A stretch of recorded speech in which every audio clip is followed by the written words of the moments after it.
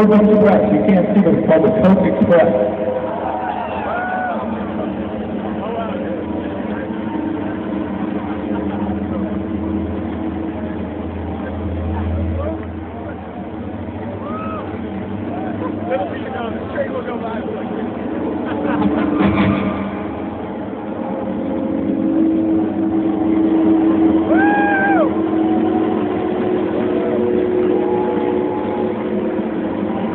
You gotta love the sound of the train. I wish we sounded like the train too. Wayne, I think we do sometimes.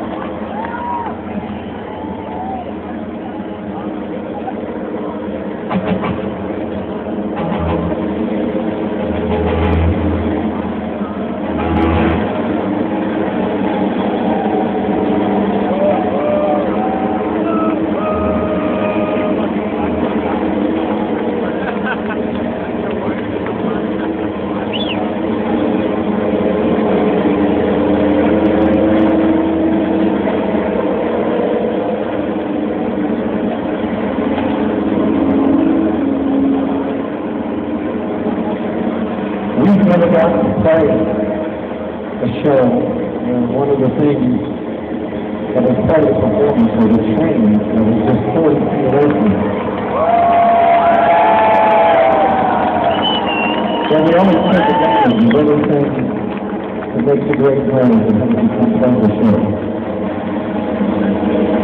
So I don't know if other groups that come through here crank up this wonderful train downtown. They should. They should.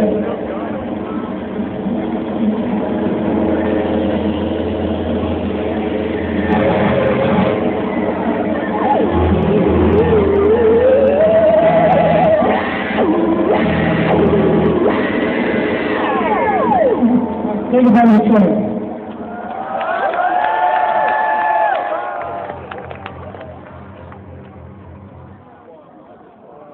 That's the first time we've ever got to play while a train was part of our performance. So it's going to be we had put some microphones out there earlier in the day, hoping that it came through a couple times while we played, and there it was. That was perfect. That was fucking perfect. I'd like to thank you, Pittsburgh, for being such freaks. Anybody who came to the show tonight dressed extra flamboyantly and colorful, thank you for making the world a crazier, more interesting place.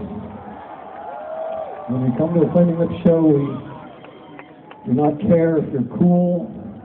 You're only made cooler when you don't care about being cool. Anyway, this next song, we started singing it out of quite a while ago, about 5 years ago, out of frustration with our previous president, George W. Bush.